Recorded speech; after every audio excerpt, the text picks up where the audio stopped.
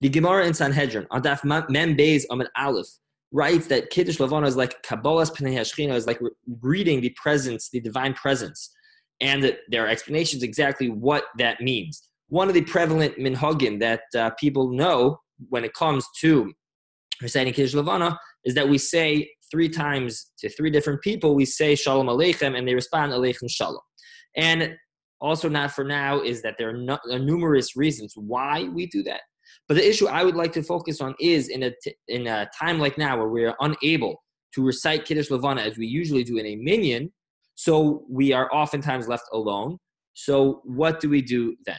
So even though we do try, whenever possible, to recite Kiddush Levana with a minyan, it is clear, as the Bir Halacha points out, that me'ikar hadin, that technically speaking, from a pure halachic standpoint, one is not required to recite Kiddush Levana with a minyan. One may even recite it b'yechidus. Where it comes from, a proof for that is that reciting Kiddush Levana is not included in the list in the Mishnah, in Megillah, which lists the different things that require a minyan, and Kiddush Levana is not one of them. However, there is certainly an idea based off of the pasuk of the Rov Am Hadras Melech that generally we try to do things in larger crowds, give greater beautification, greater respect, greater honor to HaKadosh Baruch Hu, to Hashem, and therefore we do try to often do things in a more public type of way. So therefore, whenever possible, we try to have a minyan for Kiddush Levana, and if we can't have a minyan for Kiddush Levana, so we do try to have at least 3 people. The reason being, the Ramah mentions that we say Shalom Aleichem to 3 people in the middle of, after reciting the bracha of Kiddush Levana.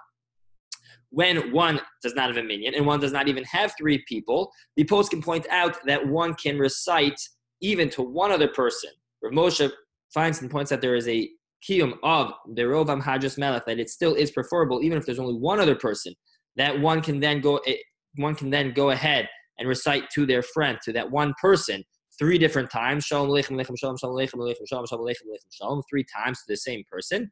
However, many of us, myself included, oftentimes, right now, not oftentimes, but right now, in our circumstances, find ourselves not even with one other male who we would be able to do that with, and therefore, we are certainly me'ikar adin. The Bir Allah already pointed out, one can recite Kiddush Levana themselves, but one would just simply not recite the Shalom Aleichem. So again, ideally, under normal circumstances, we aim for a minyan. If we can't have a minyan, then minimum 3 people. And if can't have that, then at least one other person is even better. However, in our circumstances, with everything going on, and we very much are by ourselves, so in such a case, it is definitely requested and preferable to be saying it, and required to be saying it by ourselves, not even with one other person. Have a great day.